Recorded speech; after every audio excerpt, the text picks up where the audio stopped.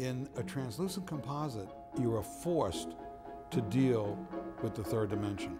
You can not only look at these portraits right to left and up and down, you're forced to concentrate in and out. It forces you into a dimension that a viewer's not used to.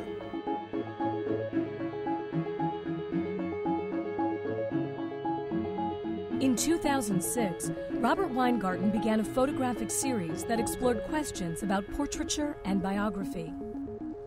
The portrait Unbound, as a starting point, is asking the subject how they see themselves.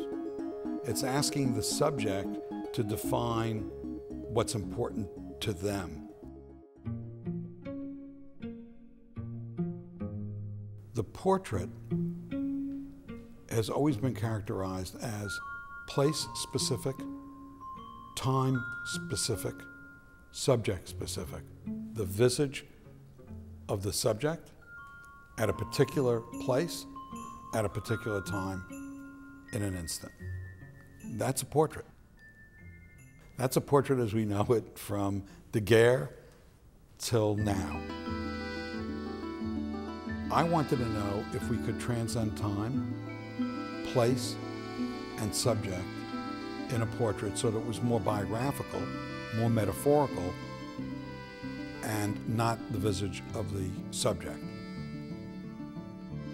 What I decided to do is go to an iconic figure in our society and say to them, if you could do your self-portrait, what would be the list of things that metaphorically would represent you?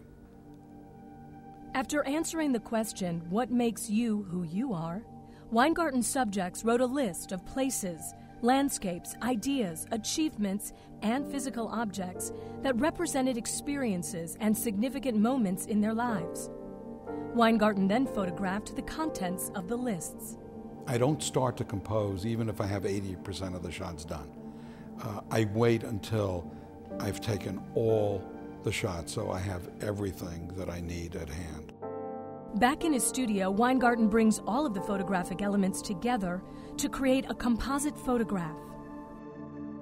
Humans are complex, and so are Weingarten's constructions. The concept of translucency is very important. It's the concept of seeing through layers of a metaphorical portrait, one, and visually very important because I'm creating this third dimension of depth that you have to deal with in these photographs. This is obviously a portrait of Dennis Hopper. The color, the way, I like the way that shaded. And all of that to me constitutes a new visual language and a new language for portraiture. And that's what I was after in the Portrait Unbound project.